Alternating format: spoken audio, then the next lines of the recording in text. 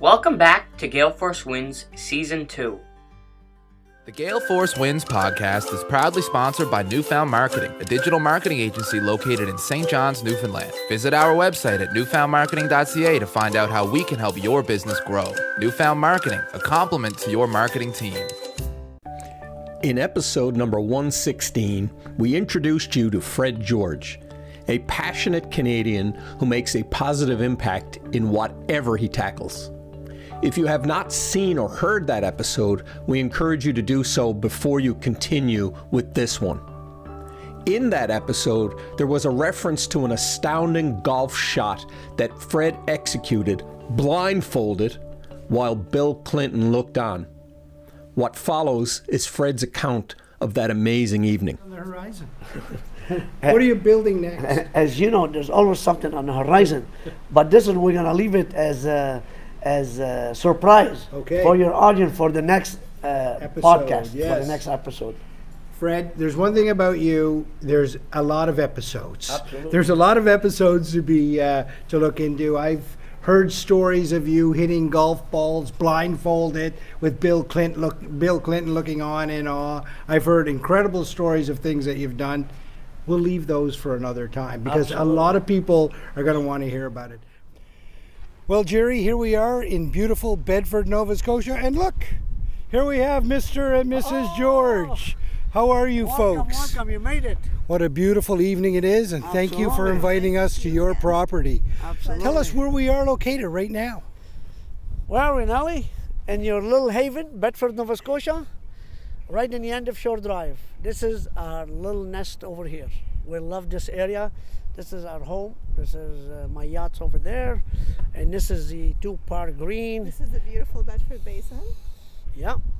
Bedford Basin is a pretty special place. Gorgeous, gorgeous, gorgeous. There's no doubt about it. Nice little spot. Bedford Yacht Club there. Look at all the sailing boat right now coming here, Jerry. Unbelievable picture. The sunset with the sailing boat. You're right here in the end of the basin, and from here you can take your yacht and go downtown and have a dinner. Well, this is just as beautiful as the Turks and Caicos a few months ago. It's spectacular. Unbelievably beautiful. Thank you for inviting GaleForceWins into your home. Okay. I gotta keep up with my golf game.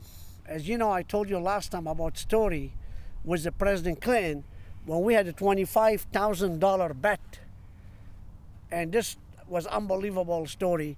So if you want me to tell you about it now, all the detail, I can take you in and show you exactly where it took place and how I made that blindfolded golf shot. Blindfolded, 275 yards. Now, Fred, you told me about that down in the Turks and Caicos. Yes. I didn't believe you. Yeah. We had to come here to see it unfold. Are you going to walk us through the whole thing? I'm going to walk you through the whole thing. Why don't we take the golf cart? We can go. If you want to come with me now, we're going to go where this thing took place. Let's go see it. Let's do it. Do we have a caddy, Fred? We have a caddy. They'll come pick He's this one also up. a cameraman. Cameraman. We have a cameraman and a caddy. Here we go, Jerry. As if I'm not busy enough. Let's go. You grab the front, Jerry will take the back. Fred, how long have you had this place out in Bedford? I've been here almost 30 years now. Is that right? Yeah, beautiful. It's unbelievable. So this is right up in the very end of the Bedford Basin. It's gorgeous. This is like a little heaven for me. Yeah. This is where we decide to build Nellie and I, and probably that's where we'll retire. Halifax has been a big part of your life, hasn't it? Halifax has been a beautiful place for me. We love Halifax, Nova Scotia. We are now Haligonian, and this place is a little haven. That's what we love about it. And this is the home of the East Coast, the Royal Canadian Navy, which is also a big part of your life, Fred. Absolutely, absolutely. Royal Canadian Navy. This is like, they've been a part of my life for the last 20-some years. So this is where this thing took place. Fred, don't hit that Lamborghini, whatever We don't want to hit that Lamborghini, oh, that's there's right. two of them.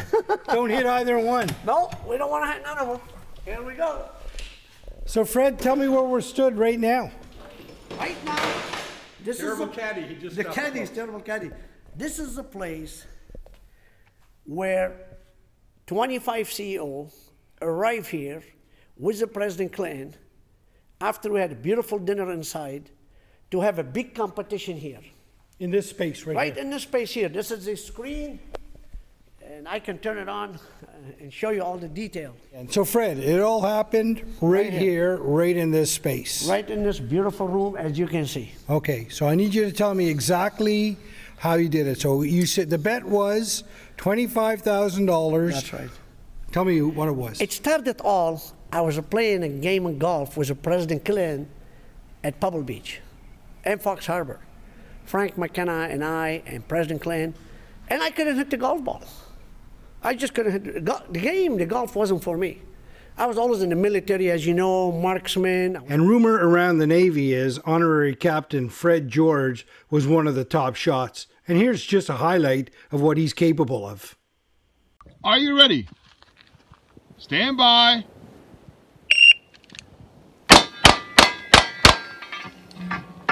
Time 2:73. 273. I was a pilot, diver, skier. Golf was too slow of a game for me. You know, you hit the golf ball, nobody hit back at you. That's how I was telling the president. And he goes to me, my God, Fred, you can't even make contact with that ball. Smart businessman like you can't even hit the ball. I said, Mr. President, I didn't like the game. But if you want, all I need 2 weeks practice, and I will beat you guys all. And of course, you know, when somebody said that to a few golfers in 2 weeks, ha, ha, ha, ha, they all start laughing. They said, come on, we've been practicing for 20 years. You want to beat us in 2 weeks? I said, you know what, in 2 weeks, you're going to be in Halifax. He was coming to have a dinner at my place with 25 CEO. And I said, in those 2 weeks, I'll be ready for the competition. So 2 weeks practice, you said you could beat him. I can beat him. Beat everybody. How did you practice for it, Fred? What did you do? I got myself that beautiful simulator you see here. Okay. And I came for 2 weeks every day, 6 a.m. to 6 p.m. 3,000 ball every day. I didn't know you had to wear a glove. I was ripping my skin. Then I started wearing 2 gloves. I was breaking ball after you hit 1,000 times, it will break. So, and without bringing any instructor here or anyone, I want to prove to everyone, difficult but not impossible. As I always said to you, it could be done. So the trick was you come here and keep hitting the ball over and over and over again. And I remember telling myself, this club have to go from one ear to the other ear. And most people say, what do you mean? Let me demonstrate to you. Show me. So if you are here, most people they will hit the golf, you know, they'll go like that and they do this, and that's not how it should be done. This one should go all the way, wrap it around from one ear to the other ear. So what I used to do here every day, put the ball over here and do something like this. And you finish here, that's where you gotta finish. So when you do that full swing 3,000 times every day, eventually your body, muscle memory, get the hang of it. Now that's half of the story. While I was practicing, I said, how about if I surprise everybody? So everyone asked me, well, what are you going to do? How are you going to surprise them? So why don't I try to beat everybody blindfolded? That's what started the whole things was in my head. So everybody, you bet everybody that you could drive further than them. Absolutely. And then you added on top of it that you do it blindfolded. I did that at the event. At the event? See, at the event, what happened is, picture now, 25 CEO. I said, you guys remember when I made a bet with everyone, I need 2 weeks and I will beat you all? They said, yeah, we remember. I said, you on for tonight. I want everybody to write check, 1,000, 1,000, 1,000, 1,000. But I want to earn those 25,000. It's 25 of you against me, 1%. If any of you outdrive me, I will write a check for $25,000. Oh my God. So the President Clinton is sitting there, and I'll show you a picture where the President Clinton was sitting, and Frank McKenna was sitting there, and everybody said, wow, competition is on. So now what happened was, the first guy got in, and I don't know if you're a golfer or not, Alan, Jerry, I'm not. My cameraman's a golfer. Oh, he is a golfer. Yeah, I'm a golfer. So now, you know, Jerry, if you're a golfer, and another foursome came to watch you, it changed your swing. Right. So picture one of the guys just stepped in, the first guy, and not another foursome watch him. You got the President Clinton. Right. You got Frank McKenna of the world. You got every CEO, Secret Service, CIA, Halifax Police. And I would say, Alan, step in and hit the ball. You got one swing, one ball. And we all had suit on, necktie. This ball will get smaller and smaller and smaller and smaller. You're nervous. The first 10 guys, they couldn't get off the tee. No. They couldn't get off the tee. 80 yards, 90 yards. Then the president stopped the game. He said, hold on a second, guys, hold on a second. He said, I played with Mr. George 2 weeks ago. He can't hit the ball. All you have to do, you guys trash player, just make contact. You will beat him. And sure enough, it worked. And the first guy came, bang, 200 yards, 220 yards, 230 yards, 240 yards. Were you getting nervous at this point? Nah, I mean, nervous. I was just having a fun with him. And I said, let them do whatever they want to do. I already have it in my mind what I'm going to do. And then the best guy, I remember Terry Cooper. He was here, he's a hockey player, very strong guy. And he's the guy, believe me or not, and this guy, someday we should bring him here and put him with us in that video. Before the 2 weeks, he showed me how to stand, how to hold the golf, how to hold like the club in my hand, how you're gonna put your finger across, all that stuff. He showed me how to stand to hold it, and he said, good luck for you, in 2 weeks we'll be back. So he came in, he put the ball, and he had a 254 yard. Unbelievable, right. 254 yard. So now he walked next to me, and he walked by me like this, and the President Clinton said, and then he goes, all right, Mr. George, let me see you beat in this one. Right. So then I looked at the President. The President looked at me, he said, looks like you're gonna write a check for $25,000. And I said, you know what, Mr. President? When people expect you to bring a rabbit out of the hat, you better come up with an elephant. And he goes, an elephant? How are you gonna pull an elephant? Like, I'd be happy with squirrel, with anything now. How are you gonna beat this one? I played with you 2 weeks ago. You can't even make contact. I said, that was 2 weeks ago. So I stepped in here, 25 CO watching, said, I want to up the ante. So I looked at them all. I said, all right, gentlemen, you're all my friend. You know how I play. How about you double your bet, 2,000 each, and I will kick your ass in front of the President William Jefferson Clinton blindfolded. So now you're up to $50,000. Yeah. President's watching. Yes. And you say, I'm going to put a blindfold on. 100%. Were you nervous at this point? No, you can't be nervous. This is what I'm trying to tell you. Some people came to me and asked me, like Terry Cooper. He said, can I talk to you? I said, yeah, go ahead. He said, have you asked yourself, blindfolded? You remember when President was telling you, keep your eye on the ball, if you lift your head, you miss? Blindfolded? Have you asked yourself, what about if I miss and fall on the floor? I said, Terry, if you ask yourself, what about if I miss?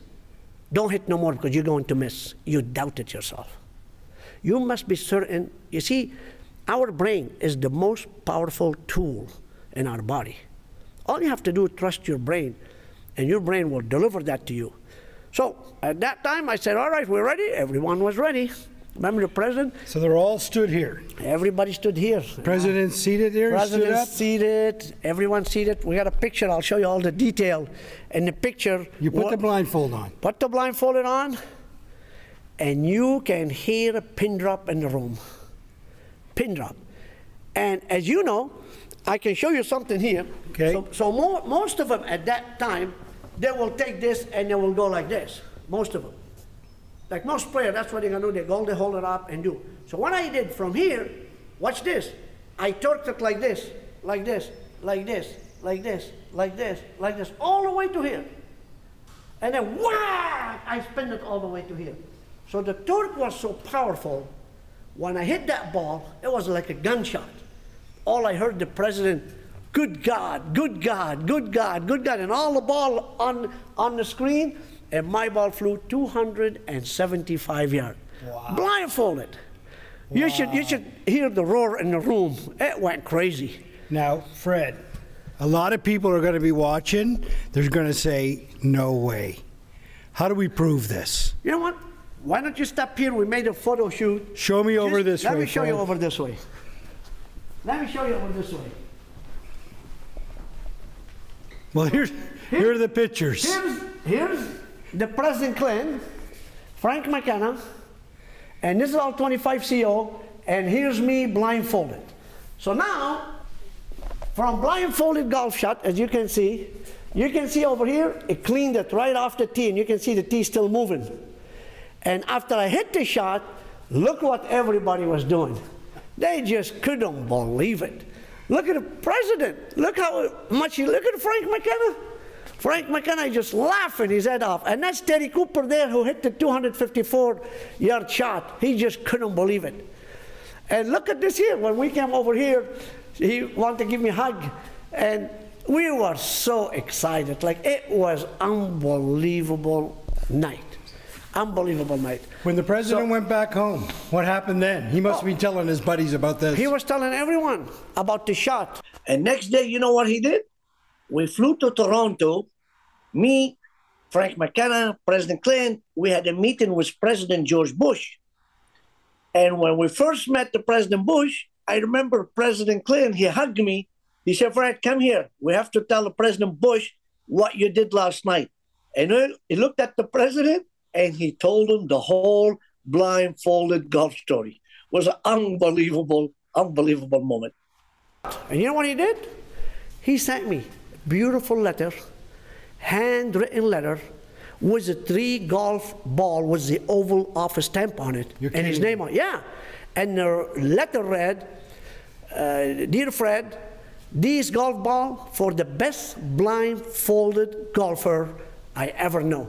Again now, Fred, these golf stories have a tendency to live on in legends in the person's mind. Do you have any proof of this at all? Oh, Where's the letter? Take a picture. Look, this right there. You're kidding me. Here's a letter. And here's the golf ball. It's President Oval Office stamp. Right from the Oval Office. Right from the Oval Office. And this one here, as you can see, comes directly from President Clinton. And here's what the letter read. Dear Fred, these are for the best blindfolded golfer I know. Best Bill Clinton. Well, I got to tell you this, Fred. That's probably one of the best golf stories I've ever heard. And I live in Prince Edward Island. There's lots of good tales over there about golf, but this is one of the better ones. I mean, I remember the president, you know, like picture now, they are here behind me and I'm here, and he asked me one question. He said, tell me, how much did you practice blindfolded? And what was your success rate? That was a good question. I said, Mr. President, I mean, I hit 10, I missed 5, I hit 5. I missed 6, I hit 4. I said, my God, man. He said, you had 50-50 chance, and you still took the shot for $50,000. I said, you ask, what's the difference between me and all the other CEO? Even if I would have 1% chance, I still would have took the shot. See, and then they were asking me a question, how did you manage to do it blindfolded? I said, I can teach you all how to do blindfolded stuff in 30 seconds. They said, what do you mean? I said, all right, here you guys all here. I said, how about close your eye? And everyone closed their eye. I said, how about touch your nose? And everybody touched their nose. I said, open your eye. I said, why didn't you do this? Why didn't you do this? Because you believe you can do it. So the trick of the shot, you must believe. If you don't believe, if you hesitate, you will miss. It's a pretty good lesson for life. Absolutely. Anything you do in this life, you must believe you can do it. Okay, Fred. This has been yet another great chapter in the Fred George saga. There you go. What do you think will be next for us? What is the next story that we'll hear about? Oh my God, I mean, I got so many stories, I don't know where to begin. Next time, we have to find the stories and just tell you, we'll surprise you. Put it this way. We'll put a teaser out, and there'll be another story to come. This is the $50,000 blindfolded golf shot. Now you know how it's done. You gotta believe. Thank you for inviting us to your beautiful home right here in Bedford, Nova Scotia. And as always, real pleasure to chat with you, Fred. Another wonderful conversation on Gale Force Wins with Honorary Captain Fred George. We love you. Thank you so much, both of you, for coming. And I know you guys didn't believe me, but seeing is believing. For you guys to see the picture, read the letter, I'm sure you have no more hesitating and you'll believe. Thank you for coming. Good. Jerry, that was a fantastic episode. I love being at Fred's house. I love talking to him. And then I love the whole editing with him as well. How about you? Yeah, well, look, firstly, I want to mention the message he gave. Anything you can visualize and believe in your head, you can make happen. This is why we created GaleForceWins, exactly for a story like this. So much inspiration in Honorary Captain Fred George's journey. And when he tells his story, he's so passionate about it. So the teaser for the next one, of course, Jerry, is Fred's going to talk to us a little bit about public speaking. And you and I both know how hard public speaking can be. And a real celebration of a good public speaker is a standing ovation. But it's very difficult to get a standing ovation in the first minute of your speech. That's what Fred's going to tell us about. I honestly, when you told me about this, you had me from the very first moment. I've done a lot of public speaking, never gotten a standing ovation, surely not in the first minute. It's going to be an exciting one. Pay attention. Thank you for tuning in to GaleForceWins. That's GaleForceWins, WINS.com.